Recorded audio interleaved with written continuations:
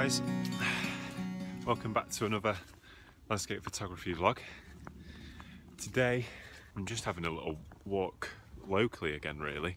It's a bit too dangerous to be out on the roads driving. As you can see, it's snowing quite heavily, so yeah, I thought I'd take a little trip down to one of the lakes and see what there is on offer. I've been down here a couple of times before, but unfortunately when there's no snow or anything, it's all a bit bland, it's a bit boring. But I'm thinking with a bit of snow maybe it might just add a bit more interest to the scene. But yeah, there's no real compositions in mind. Like I say, I've never really done any photography down at this lake I'm going to, so yeah, just gonna keep an open mind and try and get some good images. Okay, so as per usual, started the vlog on my phone, and you can probably notice a change in quality on the B-roll stuff. That's because I'm now using my camera. I just can't be bothered trying with my phone. Every time it's cold, it just gets cut off. The battery just dies. So I'm going to film on this. If I do see anything, obviously I'll have to stop filming and take the image, and then I'll explain how I took the image and things. But yeah, it's just getting a bit of a pain really. So I'm going to just carry on walking. I've been looking for about 10 minutes now. There's still, again, nothing that's really standing out. There's a nice little bridge that I've just been past, but unfortunately they put like green railings and stuff on it, so it's not as nice as it used to be. It used to be a little bit more rustic, and now it just looks a bit more man-made. So yeah, I'm going to carry on, see what I can find, but as of yet nothing to report other than, again, my phone breaking. So I'll carry on and I'll see you in a mo.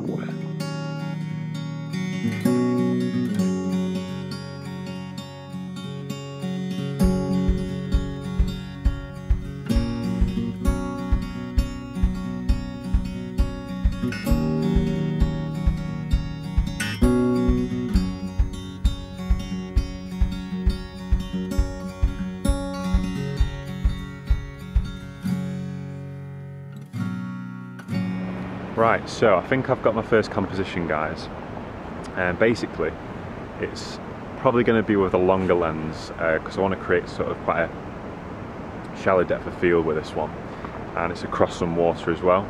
So I've got this nice tree trunk with some green moss on it, and there's just a little bit of snow scattered on top of it, and in the foreground we've got these overhanging branches with snow again just scattered on top of them with some brown leaves as well. So we're getting a nice bit of colour, nice contrast, and the snow just makes the image basically. So let me know what you think of this one. I'm just going to have to put this camera away to grab the image with the long lens, but I think it could be quite nice in a 1:1 crop, maybe 4:5.